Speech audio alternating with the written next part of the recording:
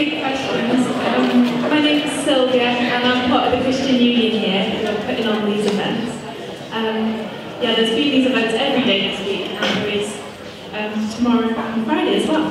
So, hopefully you've had some time to grab food and we're going to have a short talk and then a question and answer session. So if you come with questions or maybe think up questions during the talk, text them into the number above my head.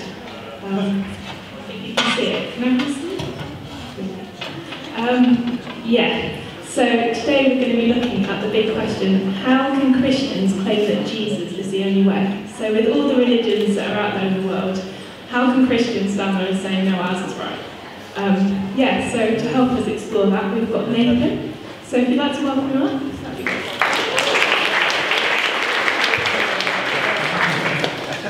Great, thank you Sylvia, thank you for having me here as well. I hope you've got some lunch and some drink and stuff like that. I'm going to speak for a few minutes and then we'll have some time for Sylvia for questions at the end as well. But we're thinking about this question, arrogant and intolerant, how can Christians claim that Jesus Christ is the only way? Until quite recently, I lived very close to a London Underground station. I lived down in London, and on my morning commute, my morning walk to the station, I walked past a number of interesting places. So first of all, I walked past this dog grooming shop that was right next to where I lived, and a poodle was often in the window, sort of hair everywhere, receiving an interesting blow dry, that kind of thing. Then I walked a little further, and there was a sort of, I don't know if this happens in Nottingham as much, but there's loads of kind of pretentious coffee shops in London that serve sort of organic carrot juice and free-range eggs on rye bread served on a slate board. People Instagram me every moment of it as they eat their meal. Pretend I don't love those places, actually secretly love them. Okay, so those kind of places, but if I carried on walking, I walked past the Holloway Road Mosque, often overflowing at prayer times. Walked past the London Buddhist Centre, always a lot of activity, the light was always on in there till late. At the other side of the road there was the Church of England Church, St Mary's Church. If I carried on, I would walk past Waitrose. I don't know if you've got Waitroses near here, but oh man, you sort of overhear conversations outside Waitrose of people outraged that they've run out of couscous and quinoa and essential avocados. How are they going to survive for the next 24 hours? But I walk past Waitrose, get to the station, start my day. Why do I tell you about my morning commute, as interesting as you might find it? It was because, particularly as I walked past these religious buildings on the way to the tube station, as a follower of Jesus myself, I remember his words in John's Gospel, you've got that there in front of you, in chapter 14, where he says these words. He says, I am the way, the truth and the life. No one comes to the Father except through me. If you recognise those words, maybe remember them from school assembly when you were younger, or something like that maybe. But what do you make to Jesus' incredibly un-PC claim? No one comes to the Father, to God, except through him. When it comes to religion, Jesus is pretty upfront about claiming to be the only way, the only valid option. What's maybe even more outrageous, you might think, is it's not just Jesus that said that, but billions of Christians ever since have been repeating those words and believing them to be true. To say that Jesus is the only way, that he gives eternal life, that he is the only way that we can know God. After all, that's what's up for grabs. What do you think of that? I don't know how familiar you are with Jesus' words more generally, but in this case, this phrase, does he not need a spin doctor or a PR team to kind of help him get into the 21st century and up to date with what's going on? I grew up in the dark depths of the West Country, in Cornwall. I don't know if they've got any yes, good, there's one other person from Cornwall that made that. But it's a land, isn't it, of pasties and pixies and pirates and those kind of things. But in Cornwall, I could probably get away with maybe believing those things there. But in London, for me, or Nottingham here, students, lots of people around, friends from different religions, very different views on God, how rude, or actually how hateful, intolerant, exclusive of me, of members of the Christian Union, to hold to Jesus' exclusive truth claims, you might wonder. Is that the kind of mindset that starts wars in the name of religion as well? Because we live in a multi-faith society, don't we today? There's no place, you might say, for this kind of attitude. Surely Christians need to wake up and catch up with the rest of society. Many of you will be coming, I'm sure, with that in mind today. And surely that's fair enough. So if you hop on Google, I did my research for this, I went on Google and typed in how many religions are there in the world, and it came up quickly with the search and showed there's about 4,200 different religions that were out there. Google, they tell me everything. Maybe there's even more than that, 4,200 plus different religions. Yes, some of those were the Church of the Flying Spaghetti Monster, or the religion of the invisible pink unicorn, or Jediism that's making a bit of a comeback after the Star Wars film recently. But how did Christianity claim to be the way, the only valid option out of the overwhelming 4,200 plus different options out there? Listen, I'm not expecting that you're going to come here today, grab a bit of lunch, and suddenly be convinced of all the truth claims of Christianity in 20 minutes. But I want to just prod away perhaps a few assumptions that we might hold when it comes to different religions, issues of tolerance, exclusivity. And then I'll show you briefly why I and members of the Christian Union would believe Christianity to be unique and actually very appealing in its claims. So we're going to do that. 2 assumptions and then 3 little things unique about Christianity. So first of all, the assumption all religions are basically the same. I don't know if you've said this or maybe you've heard that before, that all religions are basically the same, right? I came up to Nottingham on Monday and I came by train from London. Got a train up and very nice. Not first class, just standing class, but still very good. And I came up and I got into Nottingham Station. But there's other trains that come through Nottingham, I'm sure, from the north and east and west, and those kind of things. They all come through. Some of the trains might be old, some of them might be new, but they all kind of get to Nottingham, you could say, in the end. So I think people might say are similar with religions, that you've got Christianity on one branch coming in here, or you've got Islam on the other, Buddhism, Hinduism coming in, perhaps in the southeast, but they all get to Nottingham in the end. After all, Nottingham is the centre of the universe. But they all get to there in the end. People might say that kind of thing with religion. It sounds lovely, doesn't it? It sounds attractive. You call your God this name, I call him this name, but basically all the same, aren't they? Let me illustrate it a slightly different way with the story of the blind man and the elephant. I don't know if you've seen or heard this story before. But the story goes like this. The 6 blind men that you can see there, they encounter an elephant. And the first man touches the elephant's trunk. And as he kind of touches the trunk, he says, elephants are like palm trees. Okay. The next one goes up to its side and feels the side of the elephant and says, oh no, actually elephants are like brick walls, concrete brick walls, that's what they're like. And then one of the others goes up to the tail, cheeky chappy at the end there, smiling, pulling the tail at the end, and saying, no, actually, elephants are like pieces of rope, that's what they're like. So each comes into contact with a different part of the elephant, and is convinced that their own explanation is correct and that all the others are wrong. None of them realises that they're experiencing just one part of the same elephant, and that none of their explanations are complete. And in the same way it's argued, when different religions experience different parts of not the elephant but of God.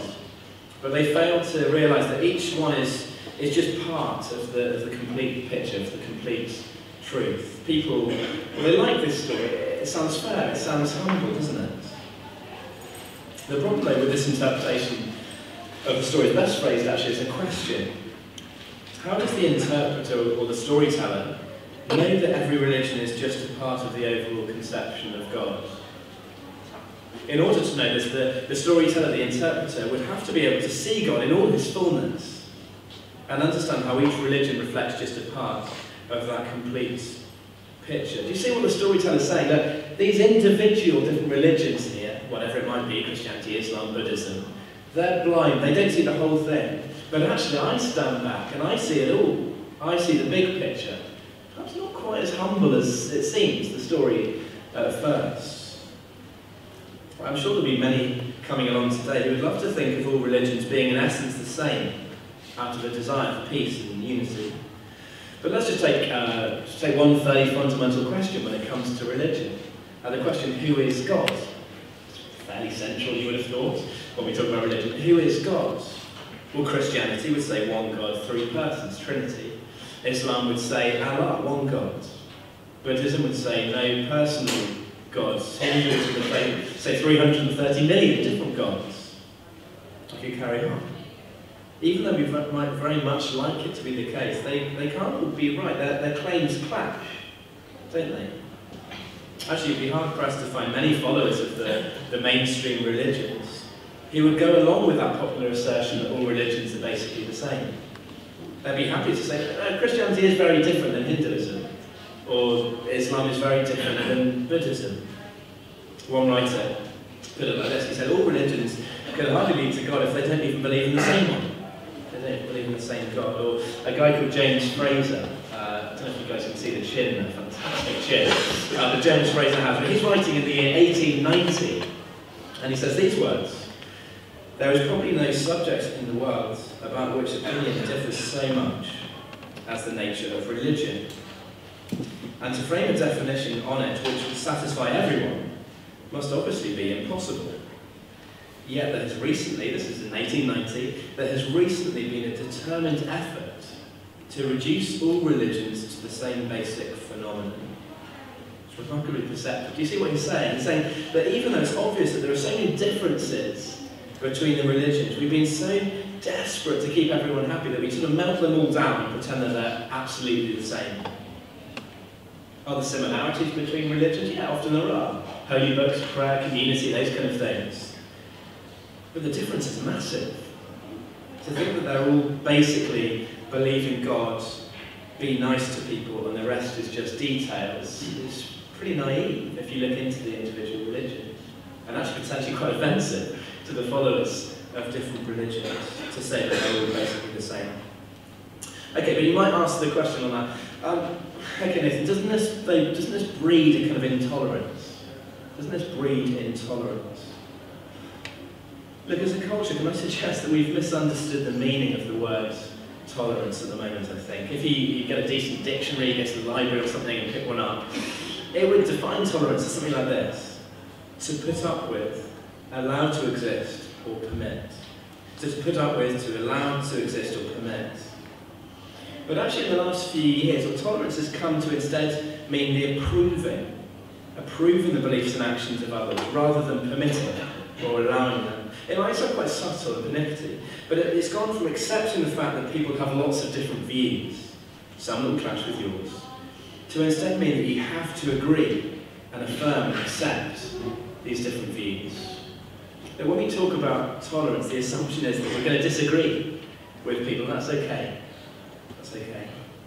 Okay, perhaps the religions aren't all exactly the same. Second assumption, though, Christians' claim of Jesus being the only way. Oh, isn't it so exclusive? Isn't it so exclusive? Is it? In a way, yes. In a way it is. The verse that I quoted from Jesus at the beginning is pretty clear that there's an in or out. It's not vague or nominal. But let's be clear that actually each one of us is exclusive in our views about religion. In different ways, but we're each exclusive. Whatever we think about religion, you're not going to agree with everyone else. I think that's fairly obvious.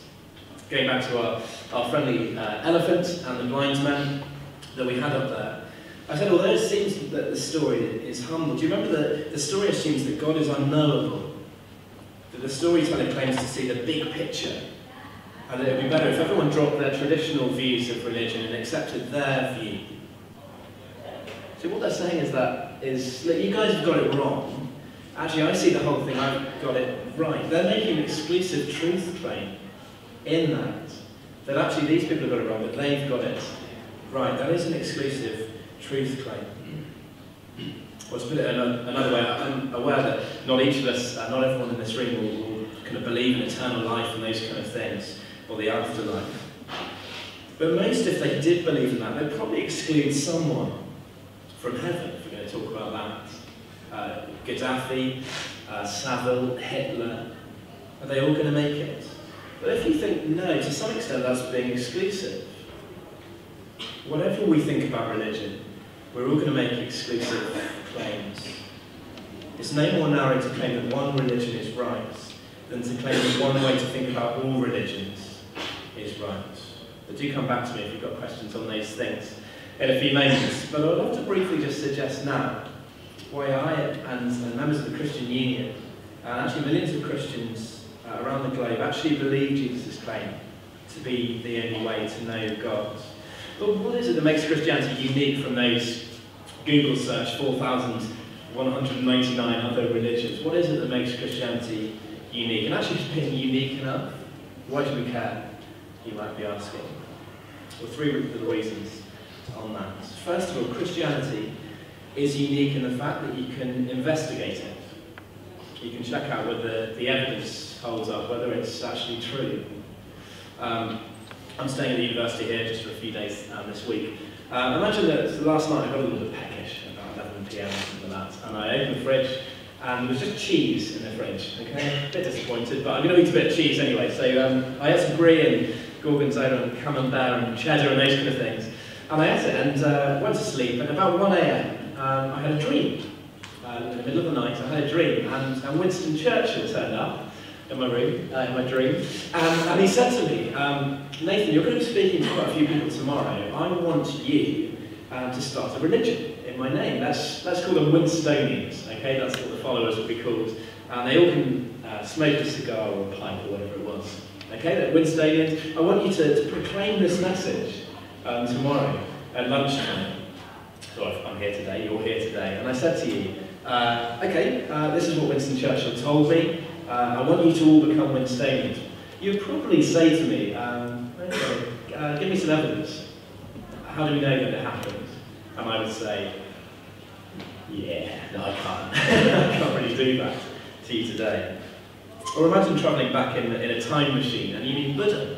You have a nice cup of tea with Buddha, you chat the world to rights, chat about a few things. And then you ask Buddha, can you prove that your religion is true? Or you meet Muhammad. He explains how the whole of Islam is revealed to him in visions, in the cave, the Quran. And you say to him, can you prove that your religion is true? It's kind of hard to check out for us, isn't it, realistically, today. But actually with 4 gospel accounts of Jesus' life, you've got one of them on your chairs here, John's gospel, but with Matthew, Mark, Luke and John, those 4 gospel accounts of Jesus' life, we have available to us, for us today, writings that aren't just ideas or philosophies, but actually they make the claim to be history. For example, Luke's account, written within 30, 40 years of Jesus' life on earth. Luke was a doctor and a historian. And it's not a huge gap, 30 or 40 years, that we can see exactly what was said. Not something that was written a million miles away, or written many, many years after, but something that was written so close to the time that Jesus was on earth. We see eyewitness accounts. I wonder if I think on your chair, if you've got one of those little slips there of Luke's Gospel, it should say Luke 1, 1 to 4 on a little slip. If you don't have it, I think it's going to come on the screen as well. Great, so this is Luke's Gospel, one of the New Testament writers, Luke. And in his first chapter, so his introduction, he starts like this. He says, many have undertaken to draw up an account of the things that have been fulfilled among us, just as they were handed down to us by those who were from the first eyewitnesses and servants of the word. With this in mind, since I myself have carefully investigated everything from the beginning, I too decided to write an orderly account for you, most excellent Theophilus, so that you may know the certainty of the things that you have been taught. So Luke, this doctor, this historian, is writing to this bloke Theophilus, and he wants to write to him an orderly account, so that Theophilus and us, as well today, can know the certainty of the claims of Jesus Christ. I don't know if you've ever had a look through Luke or John, that's also on your chairs. But actually in it you see events, you see place names, people's names, even the types of trees that grew in the area at the time. The Gospel writers were making a claim to be writing history. Maybe your mate from the Christian Union or someone you know from who's a Christian invited you along today, and they bang on about the Bible, maybe to you. This is kind of why. It's because it claims that we can know truth about God. That's why Christians are excited to see Jesus in the Bible. So can I challenge you, if you never have read one of these before, do take it away. It's a gift from the Christian Union. And maybe as you're just flicking through it and reading John's Gospel, ask the question, as you read it, does this stack up? Is this true? Is there good evidence that this took place as it said it did? We can investigate it. It's unique in that sense. It's unique as well in the fact that God has visited this earth. Christians, God has visited this earth. But there's just an outrageous claim for members maybe of other religions who are here, that rather than being distant and aloof and unknowable, the claim of Christianity is that God has actually entered into our worlds as the person of Jesus Christ. So Christians celebrate at Christmas, that he made himself known as a baby boy, learning to do all the things that babies do. Well, they don't really learn, do they? Just sleep, poo, and eat, those kind of things. I've got a little nephew at the moment, he's going through that stage. That's good about being an uncle, actually. You don't have to be there all the time. Just come for a quick visit and then you can go when the nappies need to be changed. Those kind of things. But Jesus entered into our world in that fragile form. But rather than it just being a state visit, the boy Jesus, we became a man, teaching, healing, and suffering death on a Roman cross. The moment he would say was the point of him coming to this earth all along. Dying on a cross for the humans that he created, for people who want forgiveness for the life that they have lived. You want to know God. You want to have eternal life. See, the Christian God has not left us in the dark. He's got stuck into the world. That is the claim. And that is unique from other religions. But finally, Christianity is unique in how we obtain relationship with this God who made the universe. Look, I'm not sure if the official teaching of the church was flying spaghetti monster. I don't know what the official teaching of the church is. But behind kind of all the world religions and different worldviews is essentially spiritual effort or achievement. If I do this, then God will accept me. If my rights outdo my wrongs, then God will welcome me to eternal life. It's religion. It's described in some sense as rituals, as rules, as regulations. A list of things that we need to do to work our way up towards God, to achieve eternal life. Now, I don't know if you knew this coming along today, but Christianity could not be further from this religiosity. It shatters the stereotype. Christianity, unique from those other 4,199 different religions, the uniqueness about Christianity is this word grace. It's not a girl's name. It's that it's an absolutely unique characteristic, distinct from any other religion in the world. See, what grace means is that rather than us kind of needing to say a certain amount of prayers a day, or for our rights to outdo our wrongs, or even for us to get enough church attendances ticked off to merit our way to God, instead of that, the Bible claims that rather than us climbing the mountain to get closer to God, instead God has extended his hand to us in the person of Jesus Christ. Broken relationship with God can be restored. That is the claim. Jesus lives the life we couldn't. That's why actually Christians, well, they love Jesus' saying when he says, I am the way, the truth, and the life. No one comes to the Father except through me. Christians love that because it says Jesus does what we couldn't. See, God is interested in you, someone. God is interested in you personally. This message is unique from other religions. You might have many questions. We'll have a chance to think for 3 days in a sec. Does that sound intolerant or exclusive? Well, actually, the claim of the Bible is it's open to anyone. It's open to absolutely anyone. That's why the Bible calls this message good news. Look, I realise we've raced through a lot of stuff thinking about this question today, but if there has been something that you've been kind of attracted by, or you think, oh, no, I need to check this out, I need to look into this more thoroughly, do take away this John's Gospel, as I said, have a read through it, see what you make of it. I think there's details that Sylvia will be talking about in a minute of how you can look into these things more. But reading one of these Gospel accounts, these uncovered John Gospels, will help to reveal what God is like, not just theory about him, but a relationship with the one who made you. That is what is up for grabs after all. Thanks so much for listening. Sylvia's going to come back now, and then we'll have a chance to